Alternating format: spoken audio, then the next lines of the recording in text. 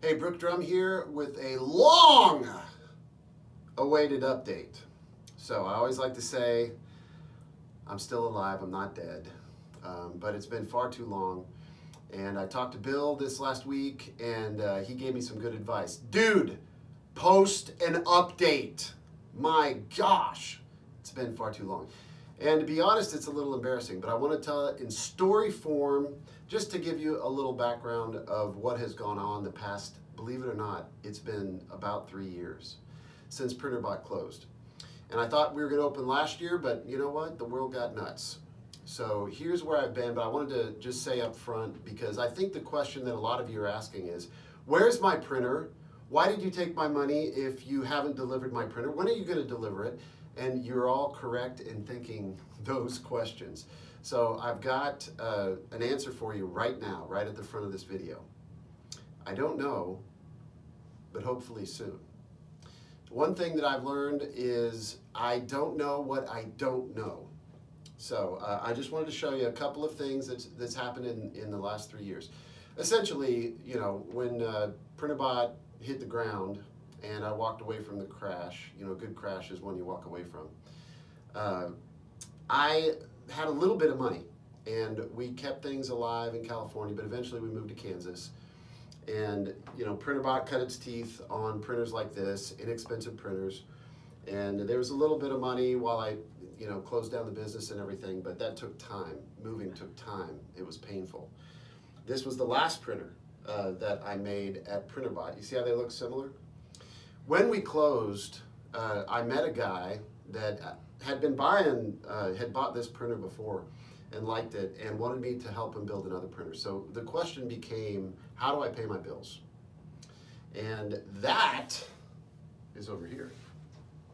So the first thing that I did is, you know, I sold the rest of these just as kids and whatnot. I think I ended up giving away a bunch of these, like maybe dozens and dozens and dozens. And just, you know, I felt bad. I wanted to, like, you know, I can't remake all of these printers in my garage in California. So I set those aside, gave them away or whatever. You probably see some of these online. Some guy got them. I don't know.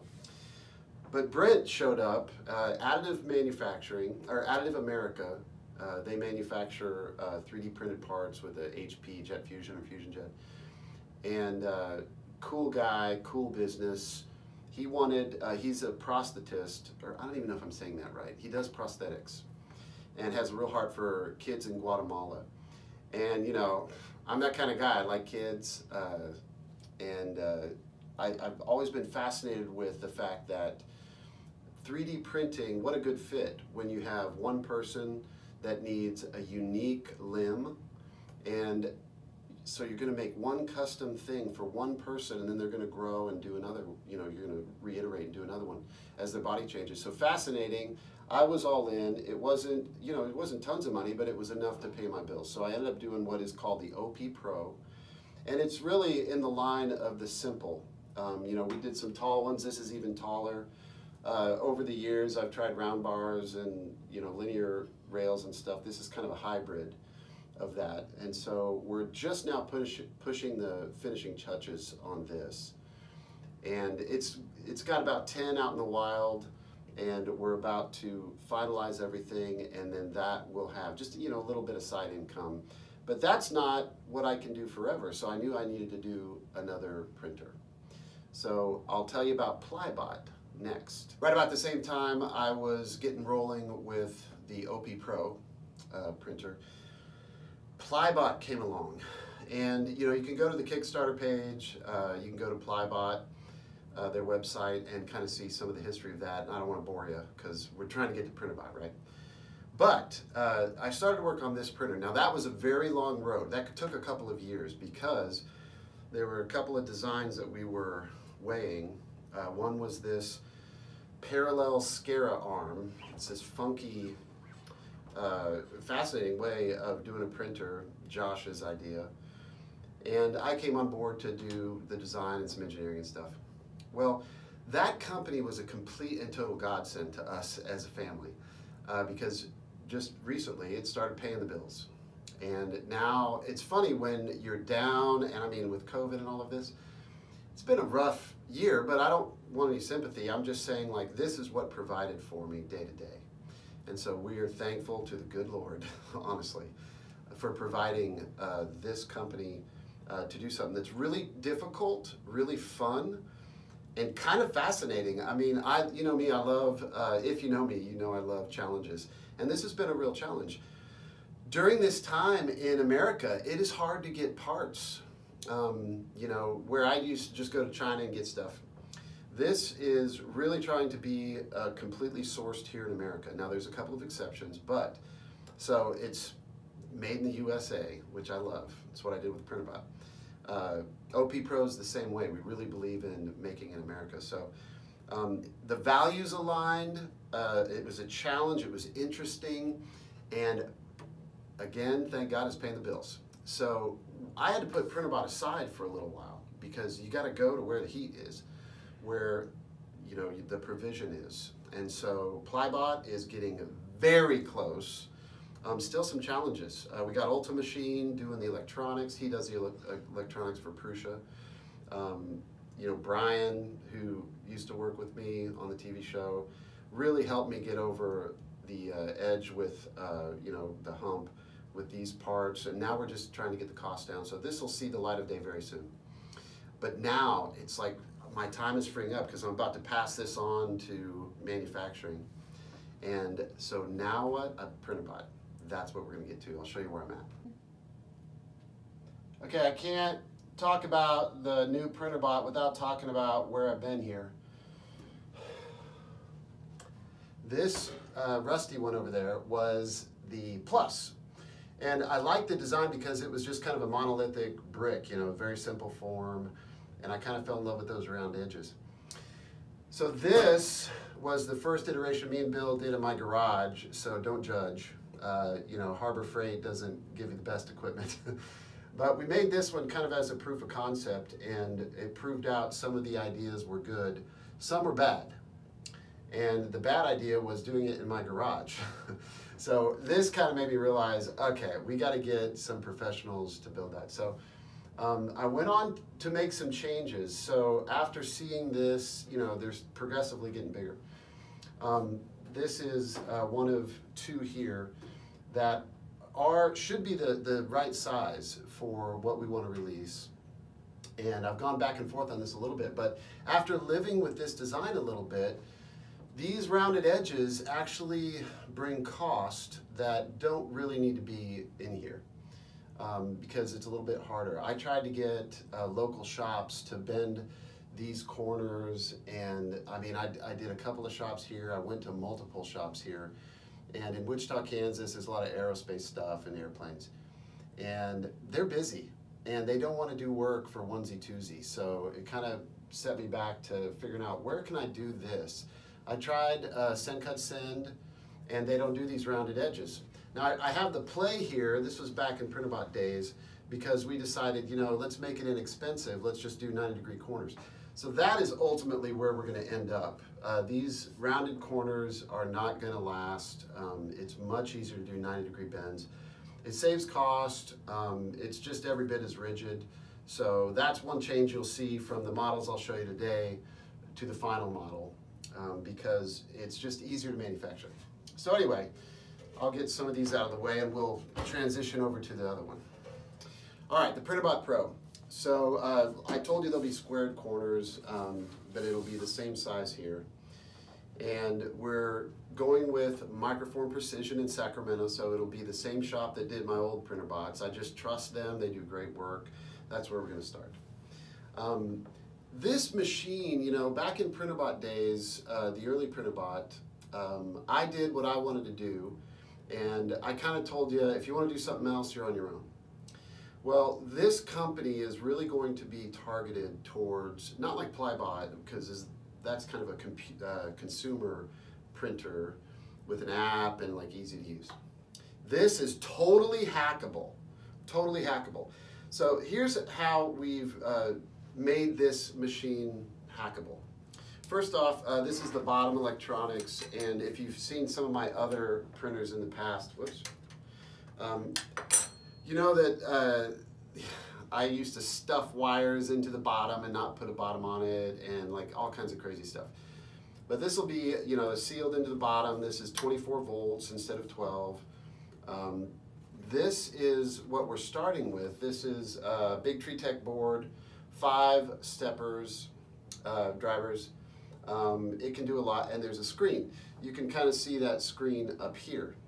But as I developed this, I realized, you know what? People aren't going to like for me to make the decisions for them on the electronics, the screen, even the extrusion system. So I've really tried to make this totally, you know, you can do, and I encourage you to do what you want to with this machine. So there's plenty, you can see there's plenty of room down here. There's actually room for Raspberry Pi, any size. I've fit the Duet in here. I've got a, you know, one of the Prusa boards, old Printrbot, like anything will fit down here, so you get to choose what you want. Now, they are going to ship with this board, but I just want you to know if you have a different idea, you can do it. So there's plenty of room on the bottom. Now, another thing about this is you'll see here, we've gone through a bit of a journey with the 3D Chameleon. So if you haven't checked out Bill Steele's website, 3D Chameleon, go Google it, look it up. But it allows you to do more than one color, which totally intrigues me. He's had these injection moldings done. It's flexible. You know, you can do 2-in-1, 4-in-1. It's pretty neat. So used to be, this is the old system, and so that's where we started with this. And you know, you had a couple of these. These are, you've seen this style before. But anyway, so since then, it's improved. Let me put this aside. And now we're on to, it looks the same here, but on the back, I'll just spin it around. This is one compact unit, and it has 2, you know, steppers, and one selects this crazy system to select which filament is going to be put forward.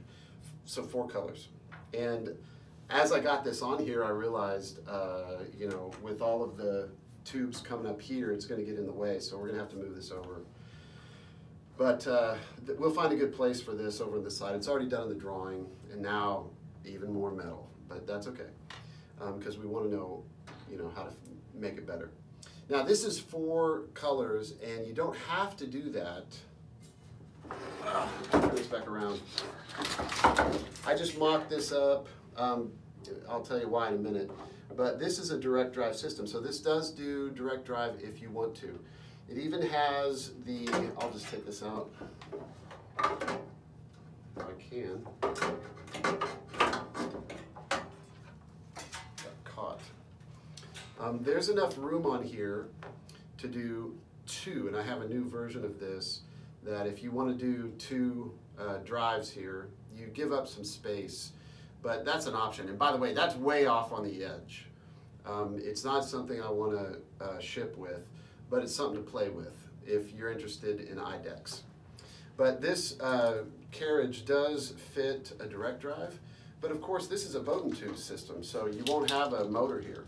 So it'll be nice and light for this carriage. So I wanted all of these options to work because it's a DIY printer. And what I mean is it's for the maker community and professionals that want any material. So I said any material, and I made Bill very nervous right off the bat because I do need to qualify that. Some material really needs an enclosed chamber.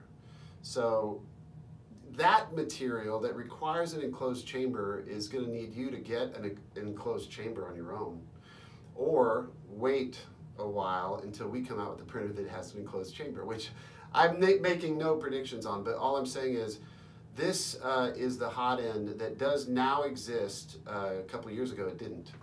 This is the 20, let's see if I can read the code on here. This is the 24 volt, 90 watt hot end that Carl made, Ubis Technologies, and it does have the ceramic tip, which is comparable to the ruby tip. It's less money than all of that. And some people have said, why are you going with an old school, you know, kind of design? Because it's the right price and it works really well. So this also has a PT1000 in it, so the temperature is really, so that exists, and all of these are in a box right here. So I have all of these, no more waiting. So that's real. Bill's new system is real, and it has electronics now, so it's getting more and more refined, 3D Chameleon. So that's good. Any electronics will fit in here. This is the last thing, or there's two other things. One is that you can see this panel, I made this removable. So this just unbolts with 4 bolts, and I have different options because some people, you like what you like. So some people like, this click wheel thing and they want their own electronics, that's fine. I don't like this personally. I think Bill likes this because it's in the Prussias and it does work well, but I don't like this. Different sizes of touch screens, I can do just a flat panel for any of these. This is actually an interesting one. I think this is the one. You can actually put a Raspberry Pi touchscreen on this thing and run like Octoprint or whatever. It'll mount up here. It's really big. So the faceplate, I'd be willing to do whatever faceplate you want. It's really simple. Or give you the file so you can do your own. But any of these options will do because over the last 3 years, a lot has changed in 3D printing. So we're going to change with you. Now, the last cool thing about this that I'm not even going to show you right now, but I'll just turn around and show you what's cool. When you go to make a 3D printer, shipping a box for this could be this wide, but because of this bed, it's this wide, way bigger. So this whole bed comes off. I don't really have a demo for you. This comes off and bolts to these 4 right here. Just how it is here, it folds up, bolts here, and only sticks out about that much. So the whole thing, whether you're traveling with it, this literally fits into, it's a large piece of luggage, but you could put it into luggage. There's cases that fit this size, and so traveling with this could be cool. As a guy that traveled all over the place with his printers, it's a niche, I know. You don't have to use it because it works anyway. I just added 4 bolts back here and made sure all the geometry works so you can travel with it. And I'll be able to ship it to you cheaper. So anyway, that's the main things about this. Now, the last thing that's really, I've lost sleep over this one. In that red machine, we had linear rails on the edges. And man, I thought I was going to weld all the case together and it was going to be nice and strong. Well, that was stupid. Because I found out that it's very hard to weld without the heat of the welding and all kinds of jigging and stuff. The metal moves. And so what I've opted instead is to go back to the throwback of the Plus. We're doing round rods because you don't need anything but. And it's way more adjustable. So this whole case comes apart now with screws. You'll see there's screws everywhere. Some mistakes, but anyway, these screws will put it together, and so we'll be able to just bolt it together, align everything, bolt it, and you can adjust it instead of it's set in stone. If I got it wrong, you'll never fix it. So anyway, it's just a little, I think it'll be easier to go to round rods. So that's why this middle is missing and my gantry's all apart, because I'm not doing linear rails on the side. Now if you think that's not as good, well, you're probably wrong, but maybe I'm wrong. But that's what I'm doing, I know that. So it'll just be easier to live with, easier to build, and I think we're gonna end up with a great printer here. So when, I don't know, but I do know I'm gonna be working on this, I don't wanna say every day, because that'd probably be a lie, but often, because this has really got to be something that, I'm ashamed of myself in one way, that I haven't shipped these yet. But what did we sell, like 20, 15, something like that, not a ton. But it was really fans and wonderful people like you that decided to support me to get me back in business. And I'm so grateful. We're moving forward. There's t-shirts out there that say 2021 or 2020. What was it? Was it 2020? Yeah, burn those because it didn't happen. Now it's 2021, And that's when this company is going to finally start shipping machines. So when, not exactly sure, but I am excited about putting my full attention on this until we're finished and shipping. And I do have, I mentioned Brent back at the beginning of the video. Still intend for Brent and Additive America to be manufacturing these. I got to do the first ones. So the first ones will come from me. And then once everything is vetted and set in stone, we'll pass it to him to assemble. So I'm excited. It's been a hot mess, but that's kind of me. Just wanted to be honest with you guys, tell you about the delays, where I've been, where we're going. If you've got questions, I'll make sure to go into the website, make sure it's a little bit updated so you can contact me through a contact form, or it's brooke@printrbot.com. If you got questions, fine. I'm not giving any of these away. I'm not giving any to reviewers, none. These are going to the sweet people that supported me. And by the way, if you're nervous and this whole thing just makes you nervous, I don't really blame you. But we will refund your money. I have not spent this money. We've paid taxes, but this money is not what I'm living on. I was hoping we'd sell enough to live on and it would be like, hey, we can go full steam. That wasn't the case. So it's going to be a slow start, but it has been. But the money is there if you want a refund. I don't blame you at all. I'll do it immediately. It does take a few days for that to process. We had one a couple of weeks ago ask for a refund and no problems at all. So that's fine. We're going forward with or without you, but we're so glad you're here. Thanks for bearing with me on this crazy ride that we've been on. But there it is, a real update. Now you know all the secrets, where I've been, what I'm doing, and where we're going. You still have a I don't know is the real answer you were looking for. But I'm putting myself out there in the crosshairs, and we're going to get this thing done. So thanks.